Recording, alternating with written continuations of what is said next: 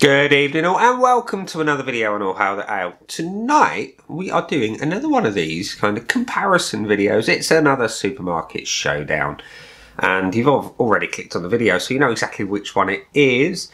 We are doing another session of New England IPAs and the beers in question are this one from Magic Rock and Salt. It is the Ripe Times Double Dry Hop New England IPA. And it weighs in at 6.5% ABV. And its opponent across the ring in the blue corner is this one. It's Love and Hate from Vocation. Everyone knows it. Everyone knows it very, very well indeed. And it weighs in at 7.2% ABV. And I picked these two because, again, they got the same score from me on Untappd. And I want to separate them because, as I said in the first instance, we've got no real nuance, no subtlety in the scores on Untappd, you know. So beers that I rate the same, I want to sort of differentiate between one way or another. And we're going to test it on 5 different areas. We're going to go for the pour and appearance. We're going to go for the aroma. We're going to go for the body of the beer, the flavour and the finish and see which one wins overall out of those 5 little pillars of testing. So why not start where we mean to begin? Right at the very beginning, let's crack some open and see what we get. Now, I don't have any Magic Rock or Salt glassware, so we're going to pour that one into a tiny Rebel glass today. Put that down. Helps forget the beer to open, really, doesn't it? Anyway, let's see what the pour is like. So, it is hazy, lively, bit of a shit pour if I do say so myself, and the glass could do with a little bit of cleaning. But what have we got? We have got a slightly hazy golden coloured beer with good amount of carbonation culminating in a solid 2 fingers of white blancmange like head, you know, so it represents New England well. I like them a lot. I like them murky. This one is it's murkier than many, but not as murky as some. And it looks good in my eyes. I enjoy it. Anyway, so that is that one. We'll quickly get the Vocation poured so we can do a side-by-side comparison and see what we get. There we go. That was a bit of an excited opening. So we're pouring into the Vocation glass for this one, and this one is similar level of haze. See if we can encourage a good head on it, but not masses. So there we are. So we have a little bit more murk on this one. It is similar in colour. We've got a bit of fridge haze going on as well. We've got a white head that isn't quite as tight and compact as per the Magic Rock Salt offering from Ripe Times from Magic Rock and Salt, should I say.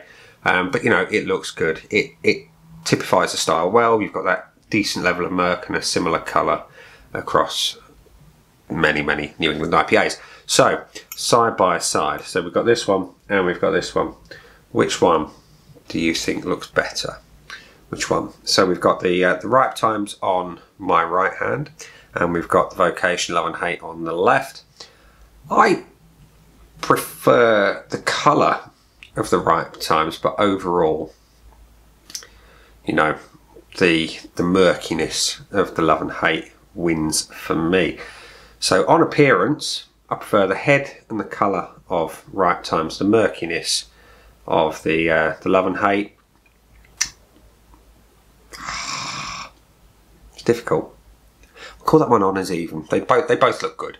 You can see the head is dissipating on the Ripe Times quite well. You know, it was a bit of a pants pour, but on the whole, they both look good. So I'm going to say honours even on that one. I prefer the colour slightly though on this one. If it was a bit murkier, it would be a clear win for the old Ripe Times. But 1-1. Well, we'll call it a no score draw so far. So we're going to go for the aromas next. We're going to start with the Love and Hate. So straight in we go.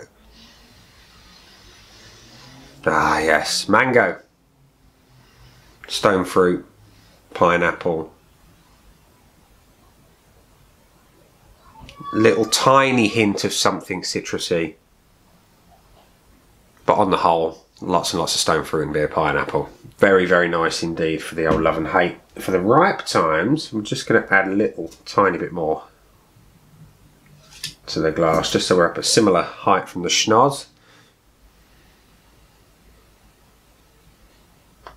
It's a lot lighter on the aroma than the love and hate.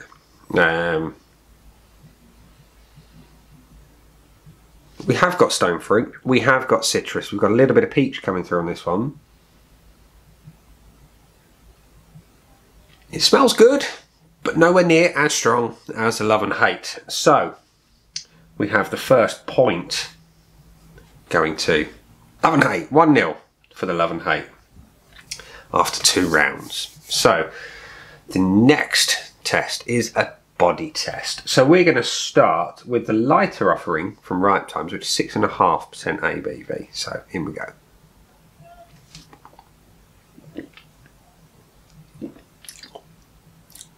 It's medium, it's soft, it's smooth, it's velvety, it's decent. You know, it's typical of the style. It's exactly what you expect from a New England IPA, and it does it well. Let's go for the old love and hate.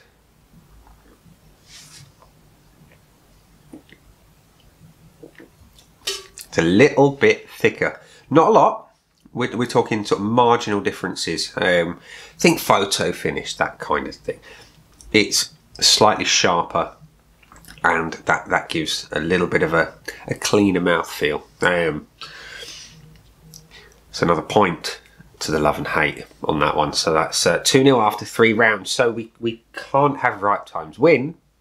We can get a score draw, 2-2, and let's go straight in for the flavours, shall we? So we're going to start again on the flavours with the Ripe Times.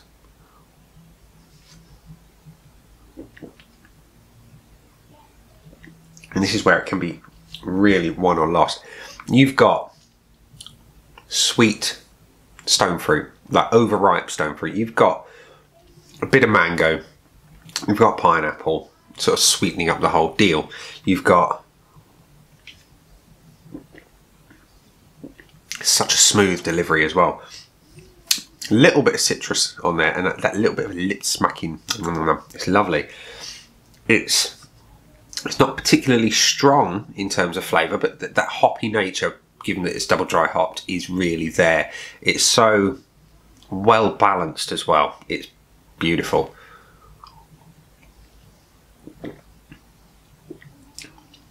Yeah, it's one I can sit and drink till the cows come home. You don't really get any sign of the 6.5% either.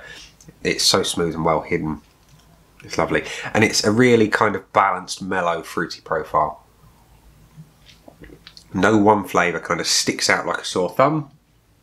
It is superb. On to the love and hate.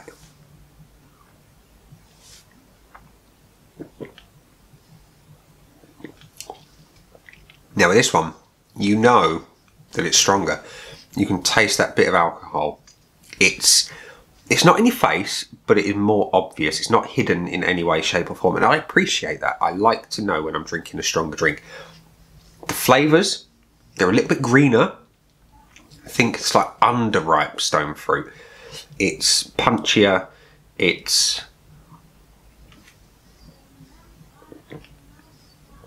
more intense.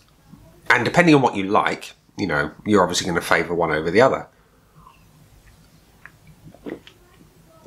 Again, the delivery is smooth, not quite as smooth as the Ripe Times, but there's a slight earthiness to it as well.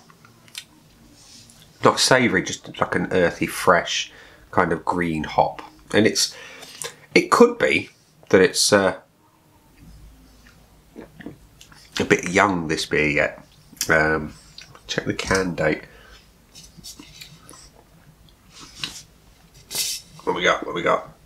Best before end is January 2021. I don't know what age they put or what sort of shelf life they put on it, but it tastes green, it tastes very fresh.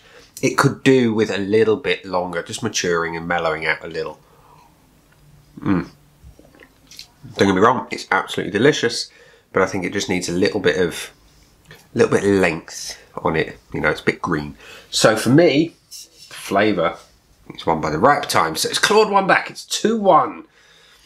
So we come to the final round of the Supermarket Showdown number 2 between Love and Hate and Ripe Times. And we've got just the finish to go. What do I prefer? As I said in the previous video, I like my beers bitter, hoppy, resinous in your face, but I do love a New England IPA. So all of that really goes out the window here. This is all about smooth, sort of sweet stone fruit. You know, I'm not expecting any sort of long bitter finishes or anything like that. So don't expect it. Otherwise you'll be disappointed in a New England IPA. We're going to start with the Ripe Times and see what we get.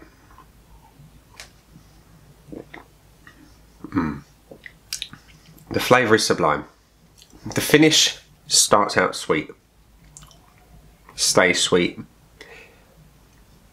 You get that stone fruit, that really ripe sort of pureed type stone fruit flavours. It's delicious, it's reasonably long, and you've got that beautiful sort of benefit of the double dry hopping. It just follows through into the finish quite nicely.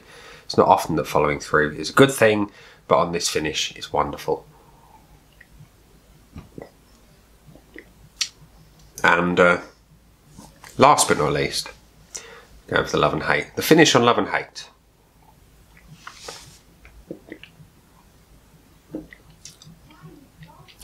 Again, it starts out slightly sharper. You've got that more intense green hop.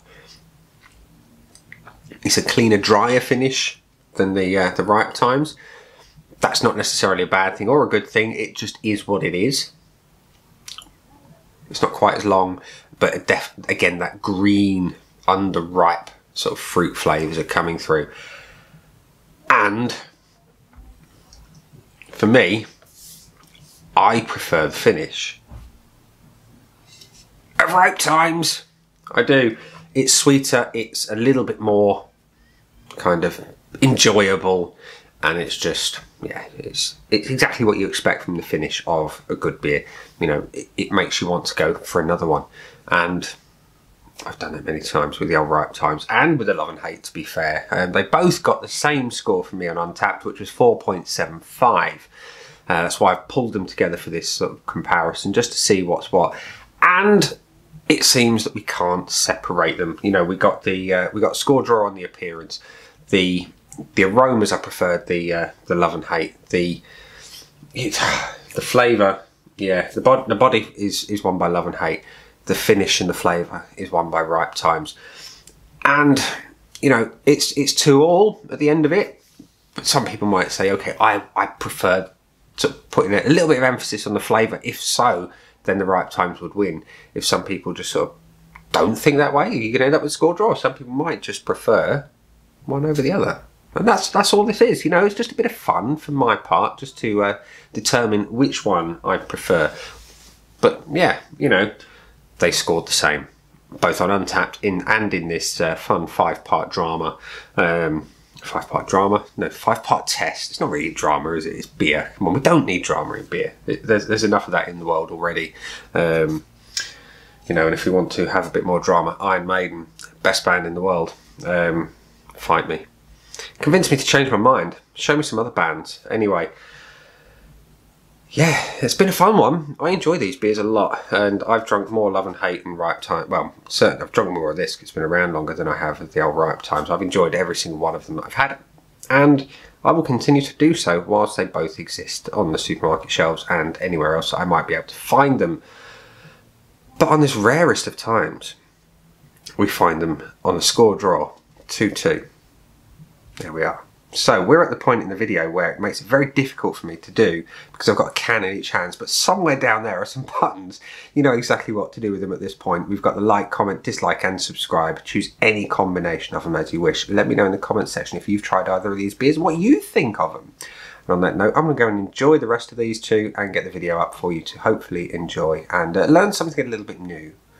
On that note, I'll catch you later.